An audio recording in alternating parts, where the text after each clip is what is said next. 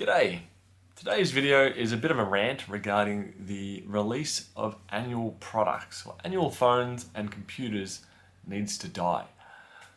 Currently in 2023, spare parts are becoming rarer and harder to get for existing models, be it the Samsung Galaxy A series, S series, Note series. Basically anything Samsung has either become a lot rarer to get because they're harder to manufacture or less getting manufactured, which in turn increases e-waste.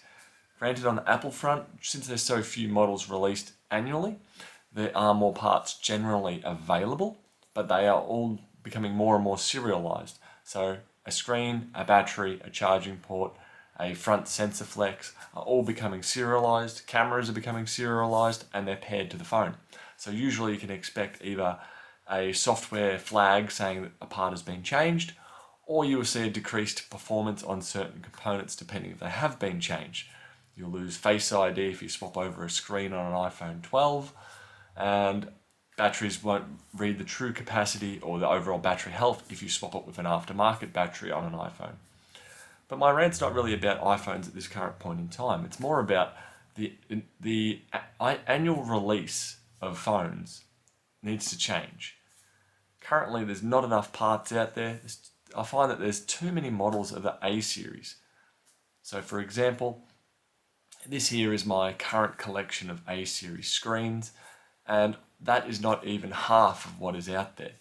There's considerably more than what I've got out there in the A series. It's just either A, a struggle to have them all, B, I don't require to have them all, as in my region there are more popular models than other models. But thinking of it, Apple releases Apple A series releases, which I'll focus on, which are the more popular ones sold in my region. They'll have the Samsung Galaxy A1 or AX1, AX2, AX3, all the way up to about 7. And in that there's usually 7 major models. They've now been out now for 4 years, so there's now 21 different models of previous models that I usually have to stock. And the sad thing is, the difference between some of these is very, very minute. It may be that one's got a slightly higher resolution camera or a slightly higher resolution screen, or the chipset is 10% faster, or one contains NFC and one doesn't. There needs to be a consolidation of this and more focused products and a less release of those products.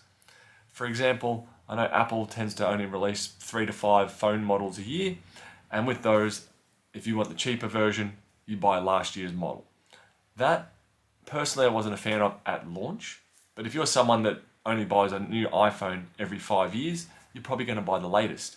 If you're someone that upgrades yearly, who wants to be on top of everything, you're also going to upgrade yearly. But if you're someone that needs a budget iPhone, and they're upgrading from an iPhone 6, they're probably going to buy an iPhone 11. Granted, it's already a few years old now, but it's going to save that iPhone 11 from going off to e-waste. Where I'm seeing more and more phones now in the A series that I can't get the parts for. It might be a $300-400 phone when it came out. It's still worth, to buy the equivalent of it, it's still about $300 to $400. And they're perfectly happy with the phone. But I purely can't get the parts for some of these budget phones anymore.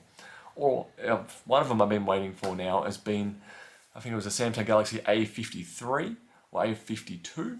And I've been waiting for that part now for 5 weeks. My supplier that gets genuine Samsung screens has been unable to acquire stock of that model. So right now that person's stuck without a good mid-range phone because the part's not available. So either A, they replace that phone and spend $500 to $600 to $700, and then essentially goodbye to a perfectly repairable mid-range Samsung Galaxy phone, which is now destined for e-waste, which is absolutely crazy.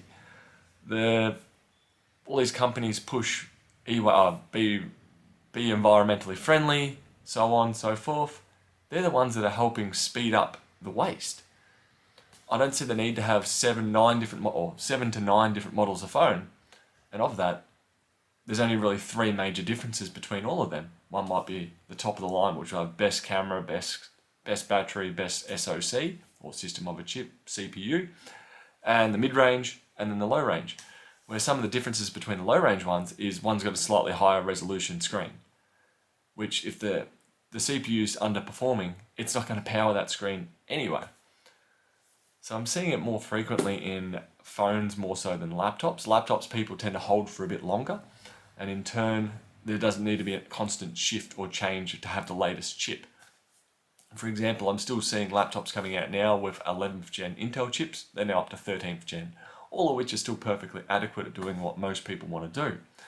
Where if someone came out and said, oh, I bought the new Samsung Galaxy, let's say S21, it'd be, oh, that's a 2-year-old phone, why are you getting that? Which that should not be the mentality. It should just be, oh, cool, you got a new phone, enjoy it. So I just find it crazy that the companies that are saying to recycle, to be environmentally friendly, tend to be the ones that are producing the majority of it. Be it phone manufacturers, car manufacturers. Probably the biggest one I see is, let's say, Coca-Cola. The amount of bottles you see of them getting produced. They say they're recycling the bottles. God knows what they're doing. They tell you to recycle it. You put it in the recycle bin, it gets dumped in the ground. It's a problem that's much bigger than an individual can fix. It's something that needs to be fixed at probably almost a government level to then enforce laws to make these companies actually be environmentally friendly. Anyway, as an individual repairer, I do see that the death of the bi or yearly product, it needs to turn into a bi-yearly product. Increase your software support, build a better processor in there at the beginning so that your device will last longer and you can support that software a lot longer, or at least a couple more years longer than you originally intended. That will do for today, and I'll see you later. Bye.